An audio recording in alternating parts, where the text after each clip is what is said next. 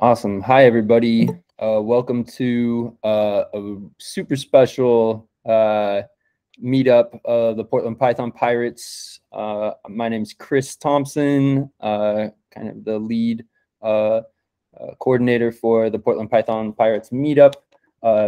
You can visit our website at portlandpythonpirates.org to get a bunch of Python resources, connect with us, apply to be a speaker, any of the above.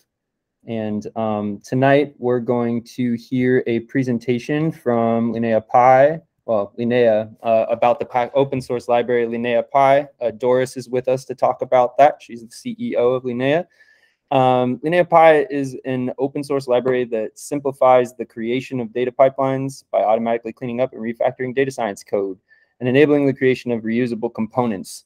It has a whole host of other features, and I'll let Doris kind of get into that. Without further ado, Doris, go ahead and take it away. Thanks so much, Chris. I really appreciate the opportunity to share more about Linea today. So as Chris already mentioned, I'm the founder and CEO of Linea, which is the company that brought LineaPy to you. Previously, I did my PhD at UC Berkeley in the RISE lab. This is a lab that created Spark and Ray, among other things. So we kind of have a knack for building data systems to make data scientists' life easier. Please connect with me on LinkedIn, over email. Always love to chat. So for today, I wanted to make this more practical. I have a demo prepared, and I want to kind of give everybody a good overview of the sort of problems that we're solving, and then dive straight into a more hands-on experience. And I save time at the end for more of the theoretical pieces if there's time. But overall, want this to be interactive, want this to be practical. All right, so before we dive into Linea, let's just talk a little bit about what is this whole data science productionization process. So this is kind of a pretty typical experience where we have data engineers, so that's what these little logos are, and data scientists working side by side to take raw data science development all the way into production, right? So here we're seeing a couple of different tasks being carried out by the various different personas. First, we have the data engineers set up data infra, and then the data scientists are locally or developing in some development environment, analyzing data, developing models. And when they're ready with a model that's performing well, then there's a handoff, right? The notebook that's being handed off to the data engineers to refactor, to clean up, to create pipelines. And then these pipelines that we create are then deployed to the production environment that's been set up. And these pipelines are constantly generating data that's being fed into end applications, right? And during this entire process, there is a data engineer who is in charge of maintaining the pipelines, making sure that everything is running correctly. And when things go down, how do we debug it? How do we bring things back up quickly, right? So this is kind of the end-to-end data science productionization experience. There are a lot of issues in this picture, as you can imagine. So and there are kind of different flavors of issues depending on the organizational structure that one is at. So for a bigger organization that has data engineers and data science functions working side by side, what we see are some common issues are, of course, the data scientist feels like they're constantly having to rewrite the same logic by tweaking little things, because it never is directly reusable, but a lot of the logic is the same. So it feels like reinventing the wheel over again. And for the data engineers who need to create pipelines, and Chris, it sounds like might be something that you have experienced before, is that data scientists are constantly bringing similar issues to the engineer, and the engineers can have a hard time deciphering what the code is about sometimes. And other issues are on the data scientist side. Sometimes it feels like, well, I don't know if the data engineer's refactoring is going to preserve my logic because they don't have the science background. So there's also that correctness concern. And eventually on the maintenance side, the engineers are constantly struggling with, managing a whole host of pipelines, and it's unclear whether there are latent issues. When pipelines go down, debugging can be difficult because the pipelines are all interrelated and they are writing over each other. They are touching upon the same data assets.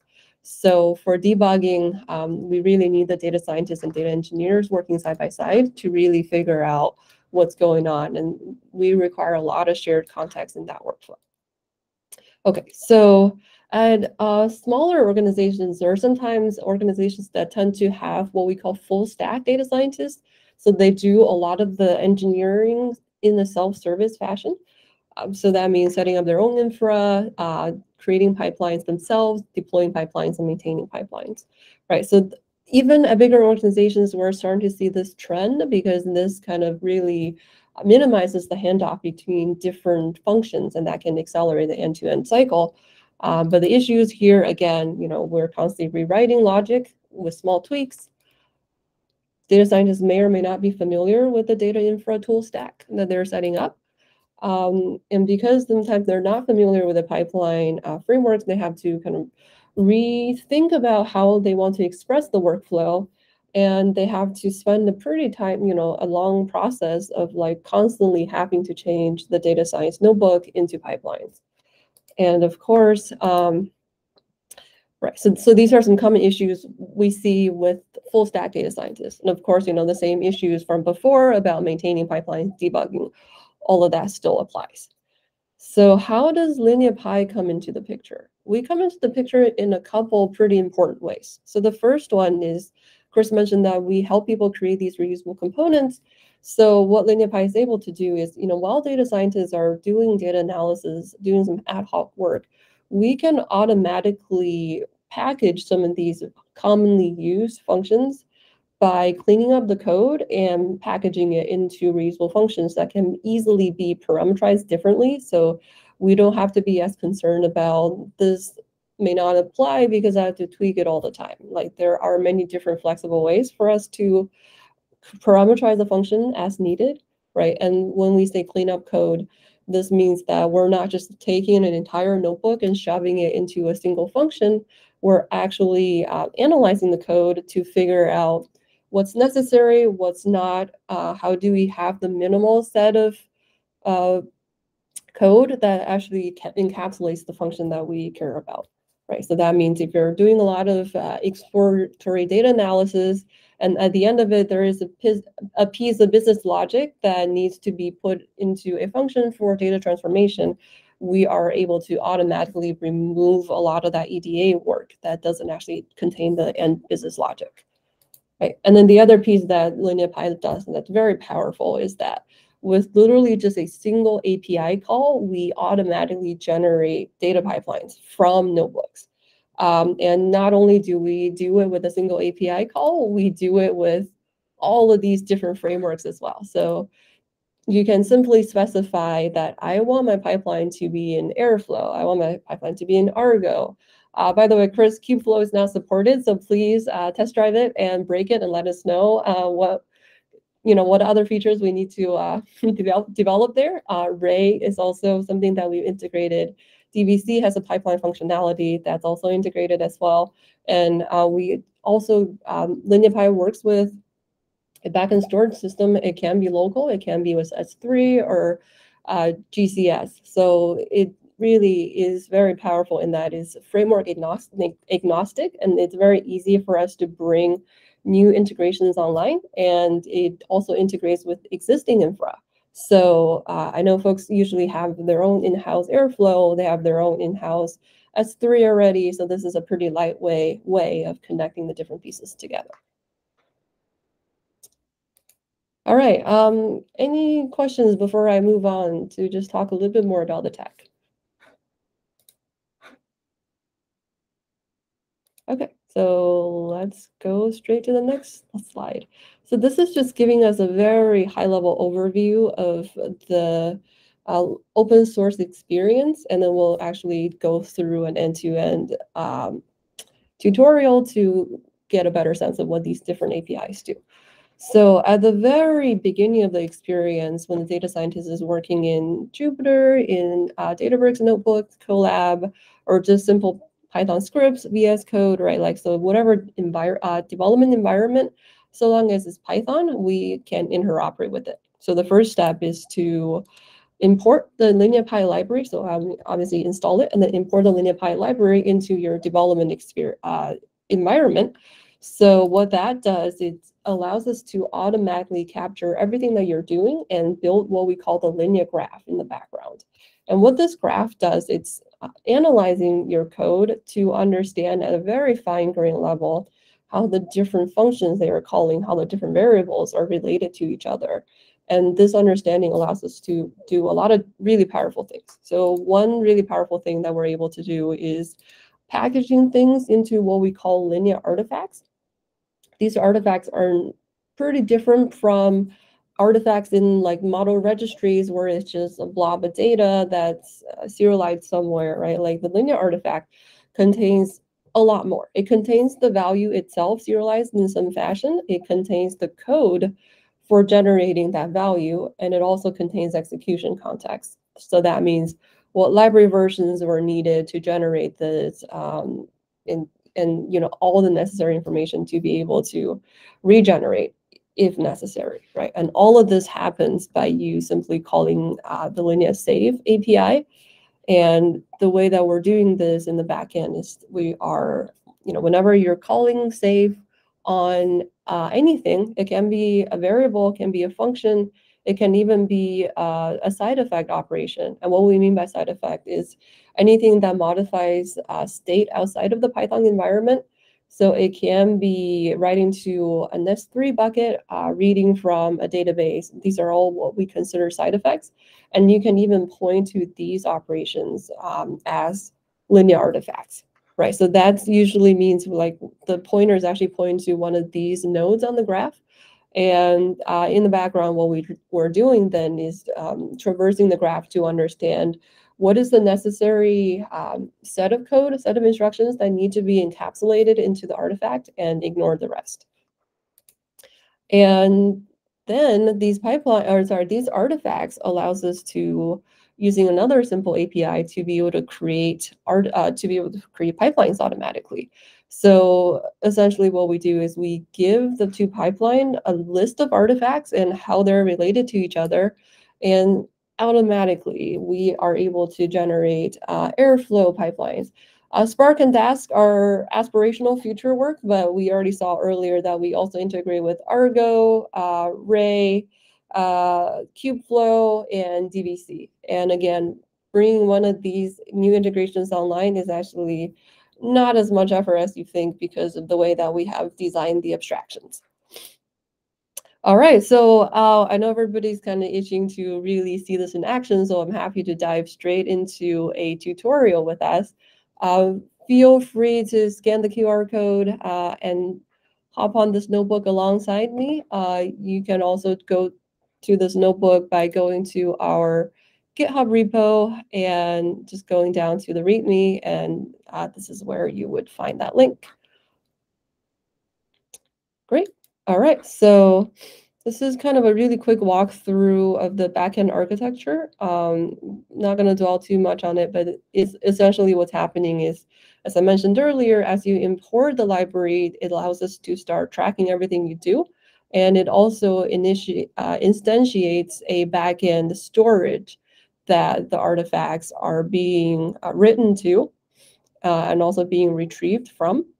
And so that's how this save API is interacting with the backend, is to store, and the get API is retrieving previously saved artifacts. Sorry, and Doris, are you meant to be sharing a notebook right now?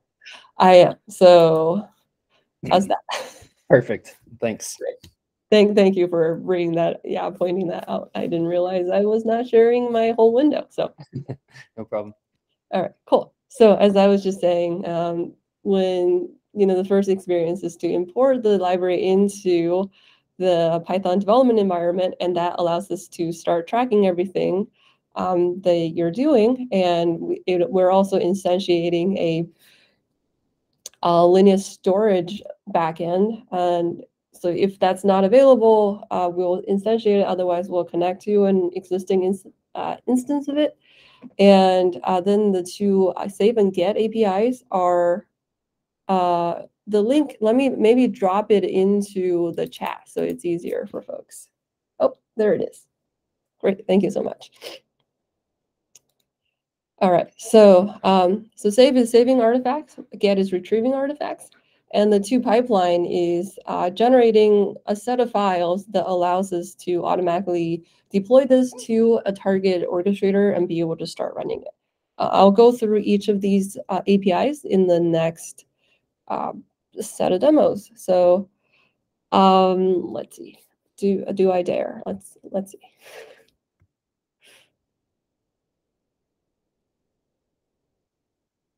So this might take a second to get everything installed.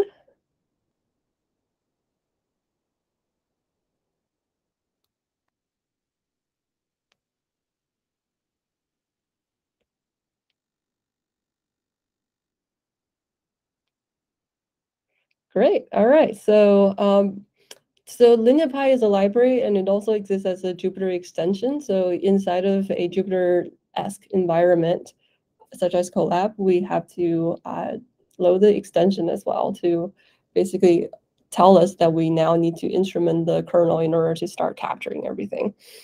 All right, so we're gonna go through a very simple workflow that does some very simple data transformation. It does some plotting to gain some understanding of the data, and then we're training a very small model on it. So it's a very simple workflow. I'm sure most data science workflows that folks are working with are much more complex, but we don't want the complexity of the workflow to get in the way of understanding LineaPy. Cool. All right, so now we just run this very simple workflow. And what we want to do next is to be able to first save the model. And so we point to the model variable that's defined up here. And we give it a name, iris model. And this creates a linear artifact. And this is being persisted into the storage that we just talked about. So in the different session, even, you can do it the same session, different notebook. We now have a way of checking out the artifact that we just stored. So this is a really nice mechanism of passing work across different sessions. But what's really, really interesting is that the artifact doesn't just have the value, it actually shows us the exact code for generating the model, right? So if we actually compare the code that's being output here versus what really happened here, we'll notice that this plotting logic that actually didn't impact the data at all, this is just for like human understanding, that was removed from the code that we store for the model. And rightfully so, because it doesn't actually help us generate the model, right? So this is what we meant earlier by how we can clean up the code, how we can remove extraneous pieces so we only have the necessary and relevant logic. Great, so now let's just create a very simple pipeline. We'll just use just the model itself so we can easily give it, a list of different artifacts. We can potentially create more artifacts with the data frame itself. And we can also create artifacts with like different parts of different points in the data frame transformation. So those are all available options for creating artifacts. But for now, for the purpose of this demo, let's just focus on a single artifact and try to create a pipeline out of it. Right, so let's do this. Great. So this generates 4 files for us. So there's the module file, there is the requirements.txt file, there is the pipeline DAG file itself, and a Docker file. Right, so what do each of these files do? So let's first make sure that everything got generated. Great. Now, all right, so this is, now I'm going off script a little bit. So let's actually take a peek inside of what the files are doing. Let's see.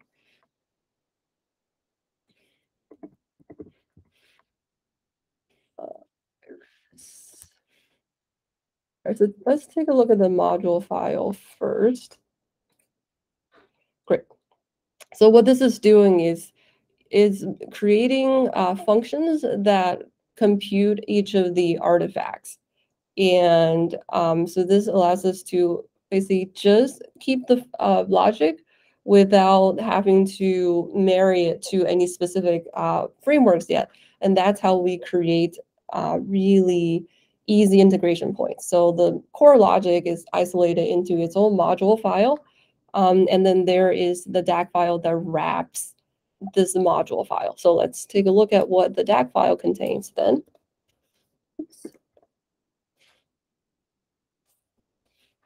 All right, so it is basically importing from the module file and wrapping each of the functions in the module file into their own tasks. And there's some supporter task around it to be able to set the context up. So that's what the DAC file is. And there's also the requirements file. So this folks should be pretty familiar with. This is the requirements that tells us what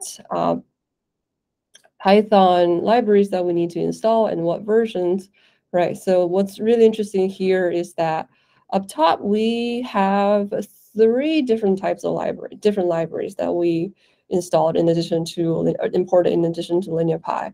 But as we mentioned earlier, this plotting library doesn't actually help us with generating the model. So LineaPy was able to recognize that and automatically remove that dependency from this packaging of the artifact and pipeline. So now we don't need to worry about installing a whole bunch of extraneous dependencies that were just for exploratory data analysis. All right, and then the last file is the Docker file. So this is just a way for us to make sure that the generated files actually run. So we'll basically spin up a really a local Airflow instance, and this allows us to run it to make sure that everything is good. So we don't need to deploy this whole thing all the way to our production Airflow before we realize that something might have been generated poorly. Right, so that's what these 4 files are about. And again, let me try to go off script one more time and try to put in Kubeflow and see what happens. All right, there we go. So I think the module file will still look the same. The DAC file is the only thing that'll look a little different. So let's make sure everything got generated. Perfect.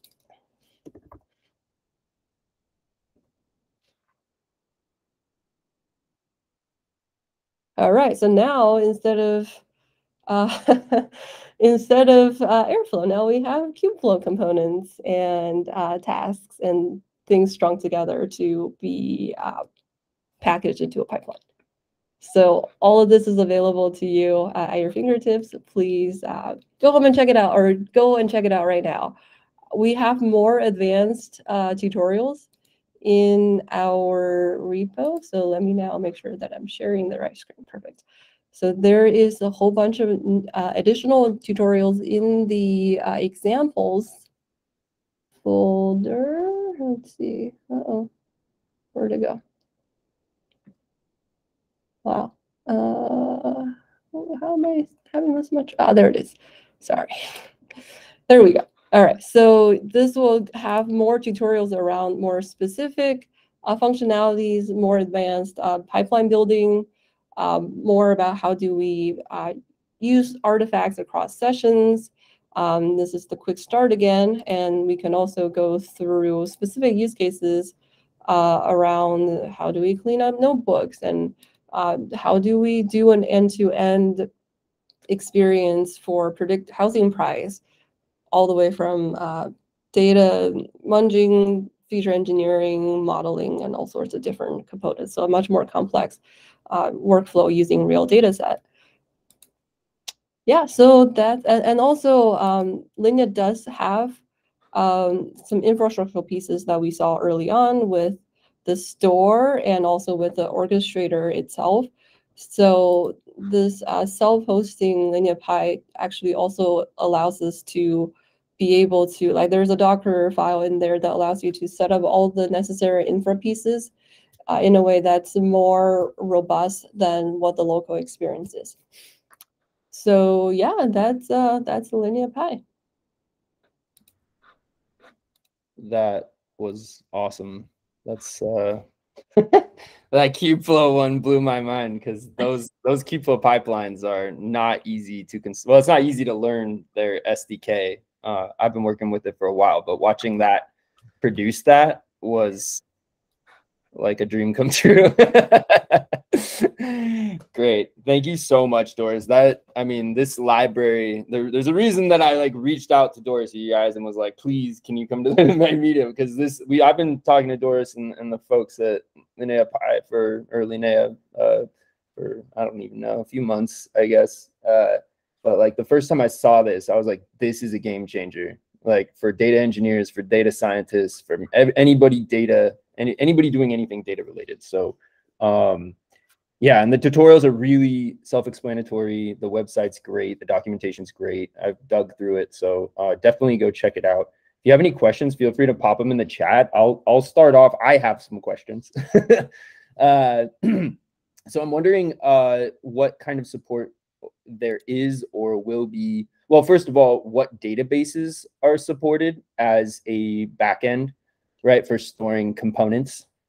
Yeah, so the backend has two storage pieces. So there is the relational database, and then there is the blob store, right? So for the relational database, SQLite, Postgres, those are all things that we've tested, but pretty much any relational database, you just configure it in the LineaPy environment file, and we would be able to start talking to it. And then for the file storage, S3 is something that we integrate with.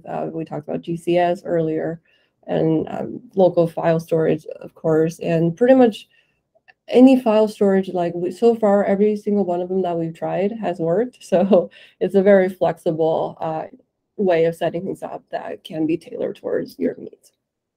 Does that include for like a relational database? I mean, it seems like it would, right? But just for instance, like connecting to any cloud, Cloud SQL or anything like that. I mean, the connection string is slightly different. So are there any modifications that would need to be made to connect to a Cloud SQL database versus, just a local or on-prem? Yeah, that's a great question. I will have to get back to you on that. We haven't really tested that yet. Okay, no problem. Just curious. The last question I had was, is there anything on the roadmap for integrating so Databricks and PySpark, right, have their own kind of version of notebooks? Has this been tested at all with PySpark and Databricks? Yep. So we run this in Databricks and everything worked beautifully. So oh my God. Okay. That was great. And then the other integration point that might be interesting for folks in the audience is that there is an integration with MLflow as well. So there is a pretty nice integration between, if you want to use MLflow for model deployment, great. But if you want to use LineaPy for storing the code and additional context, now we have a pretty good handoff between the two. That's amazing. Okay, well, we're going to be using this heavily. I can already see it at my place of work. So does anybody have any other questions? You can either drop them in chat or jump on the mic if you'd like. I'll just hang out for a second if anybody has any. Quick question about licensing. So is this like a typical MIT license, or? This is Apache 2.0, so feel free to use it however you like. Yeah, so it's a very standard Apache 2.0 license. Yeah, hack away, Shuhong. Yeah. Right. So do you, like when somebody put a code into your system, you clean it out.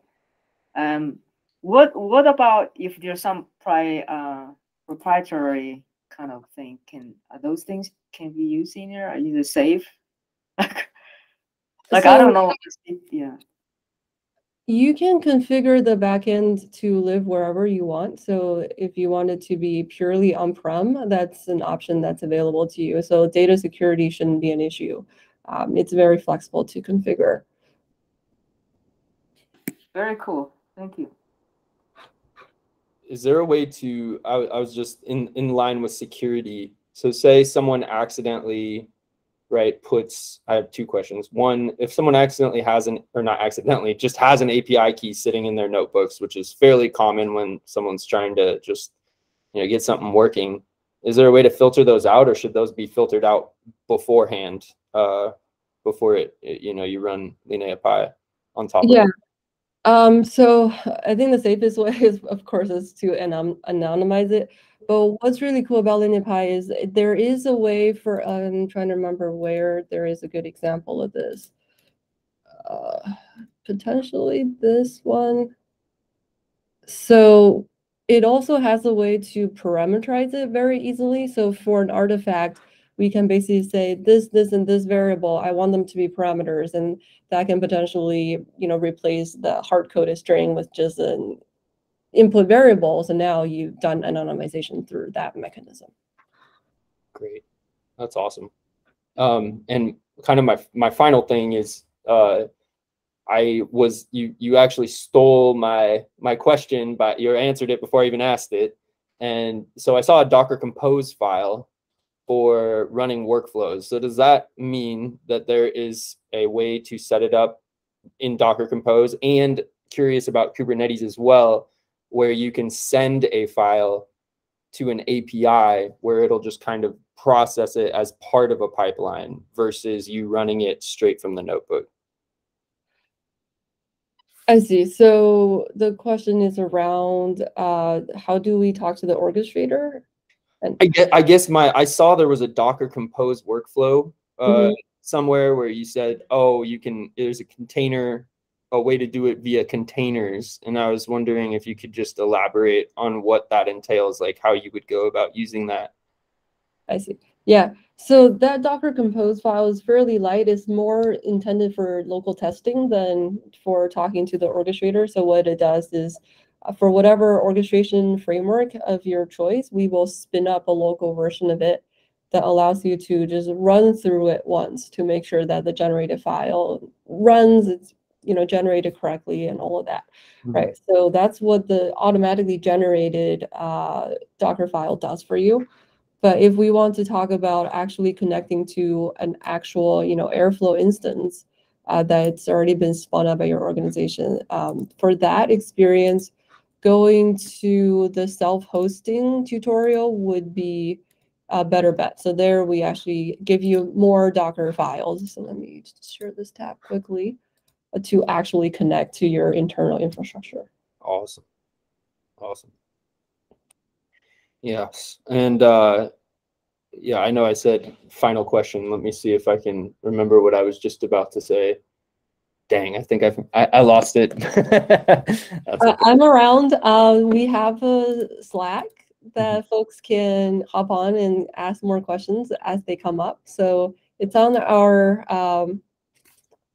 GitHub. I'm happy to drop it in the chat as well. It just to kind of further promote this. I love to definitely get folks involved.